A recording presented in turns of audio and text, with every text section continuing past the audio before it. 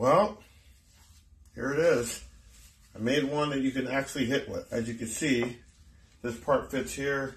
This part fits down your arm. In order to make one to hit with, you got to modify it a little bit because you can't put this onto here on the top or bottom because it will hit your arm.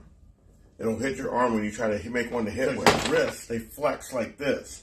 So if you want to hit it and get extended, if you put it down here on this one, right, underneath, it's going to sit like this, and it's going to hit your arm when your wrist flex.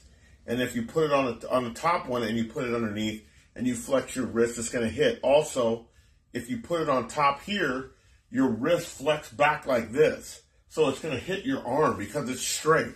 So you can't really hold it. You have to hold it like this, but nobody actually hits like that. You actually flex your arm back. So if you try to hit with it, your arm's going to flex back and to get the bat in position to hit.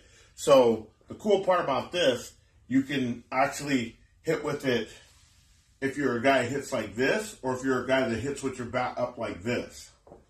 So if you're a guy that hits like this, you can use it to hit balls and you can extend. And if you're a guy who likes to hit with your bat up like this, you can still use it like this and you can extend. So that's why the prongs are shorter. They're clamped on, so you can remove them if I ever wanted to remove them. Sit back here.